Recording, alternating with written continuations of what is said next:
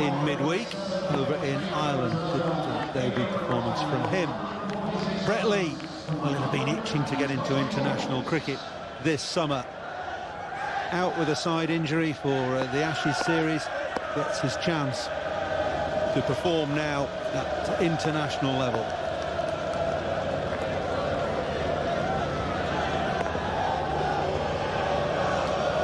So Brett Lee then with the first ball of the evening.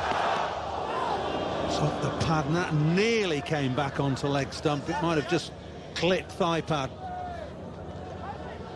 Quite sure how close that was to the stumps.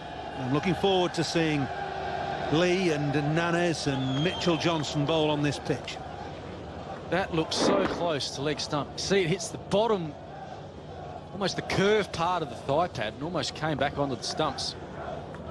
One of the worst ways to get out, probably apart from maybe off the bowler's hand at the non-strikers then run out. But Bopara under pressure.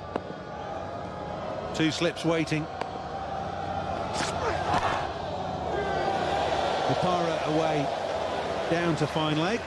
England open their account. Had a break of something like 50 minutes. Due to start at about 4:05 this afternoon. We just hope the umpires will try and keep the players out. It's only really been spitting with rain in that time, nothing too major. Joe Denley about to face his first ball in international 2020 cricket. Kent opening batsman, one of the next England batsmen off the rank. Top edge, and going to be out first ball. He is too quick for him.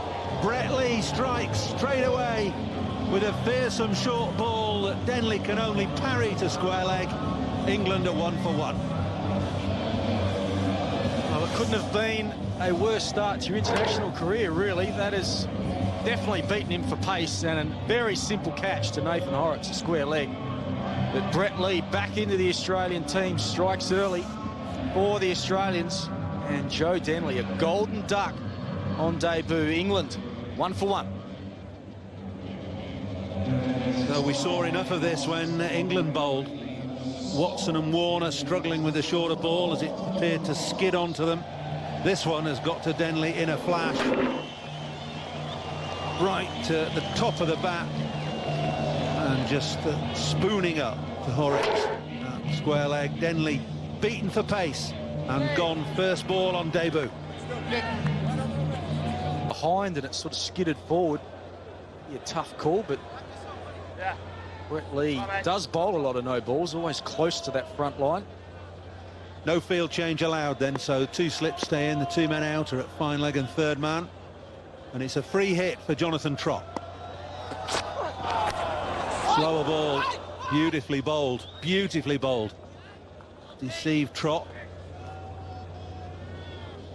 They could only get a thinnish outside edge on this.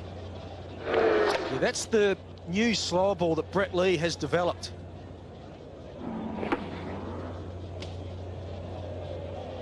It's definitely just seam up, and it just comes out a lot slower. Mustn't quite get his hand right behind the seam, but it definitely seam up, and as you saw that last one, swung a little bit.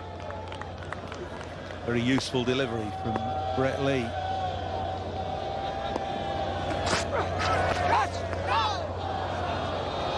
There's a wide. There is some flick of ball on shirt or thigh pad or something there. Let's have a look at that slower ball that Lee bowled. This is the bowl. This is the free hit. See if we can detect how he's released it. What? Pretty well disguised then, isn't it? Yeah, I've seen it a lot of times now, and I can't work out what he does, really. His arm seems to come over at the same speed as a normal delivery. Nipping back. This is Lee's proving a bit of a handful here. Already too much of a handful for Denley. And I just wonder whether a little bit of moisture on this surface has A, quickened it up a bit, and A, allowed a little bit of movement as well. Keep your eye on his speeds as well. That last one, 91.7 miles per hour. Two left, mate.